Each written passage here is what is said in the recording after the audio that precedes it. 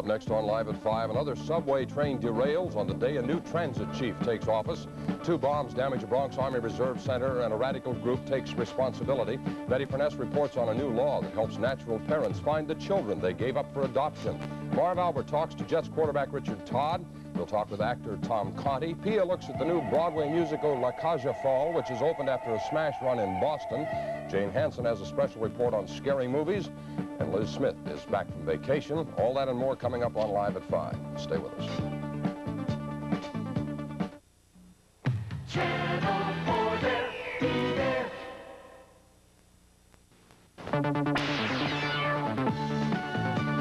From Wnbc-Tv New York, this is Live at 5 with Jack Cafferty and Sue Simmons.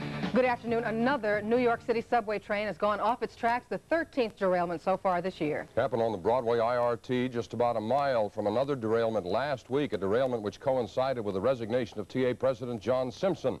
A southbound shuttle train went off the tracks this afternoon on the bridge between Manhattan and the Bronx near the 215th Street station.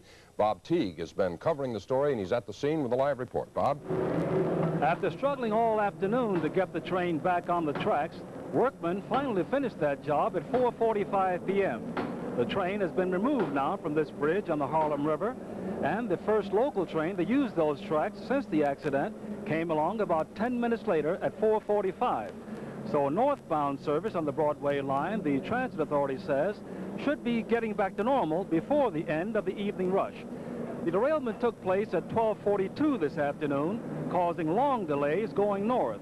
When northbound locals reached the station at 215th Street, about 5 blocks south of the accident, they had to switch to the express tracks in the middle to bypass the next 3 stations north of the accident.